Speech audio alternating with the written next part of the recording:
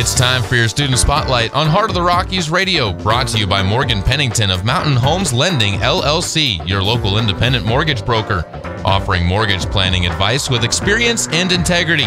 For more information, go to mountainhomeslending.com. NMLS 1856220, Equal Housing Opportunity, regulated by the Division of Real Estate. Now, here's your Student Spotlight on Heart of the Rockies Radio. Welcome back out to another one of our Student Spotlights. Caleb Burgraff here with Jacob Maestes, who is a junior for the Cotopaxi Pirates on the basketball court. You guys are having a pretty good year so far this year, Jacob, coming off of some recent wins. And how have you felt the team's been playing overall as a group? I feel pretty good. I feel like that we've come together as a team pretty well so far throughout the year. When you think about the coming together, how important is the chemistry? How important is that brotherhood out there on the court when you guys get into the thick of games?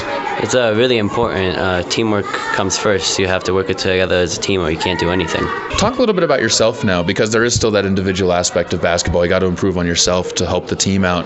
Where have you seen your own game improve this year? Becoming more confident in my shot, knowing when to take the right shot and how to do it. Have there been any seniors that you've been kind of taken under the wing of, or have you, as an upperclassman now, tried to take any of the underclassmen under your wing and pass some things along to them or get things passed on to you? Well, Chance, I work with him. I try to learn what he does because he does a great everything. An underclassman I like to take under my wing is Gary.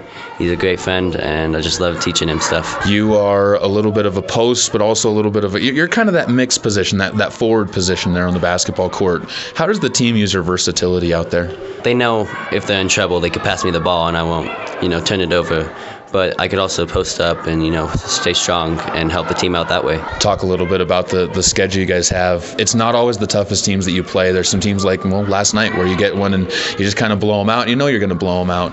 How do you guys work on things as a group during those games? What are some of the things that Coach Schwinn tells you? We try to work on ball movement and finding the right pass and the right shot, not taking a hard shot, just taking an easy layup or an easy 15-footer. Do you guys do a lot of film study from those games, just like you do the big games, and kind of pick on which play might have been a better pass or things along those lines? Yeah, we'll watch film and we'll see what we could have done and what we could have done better, and also point out the good things as well.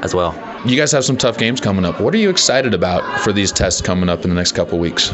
I'm excited to see how our teamwork happens and see how we come together and just see what happens as we play them. Should be some fun games. Jacob, thanks so much for the time. Yep, you're welcome.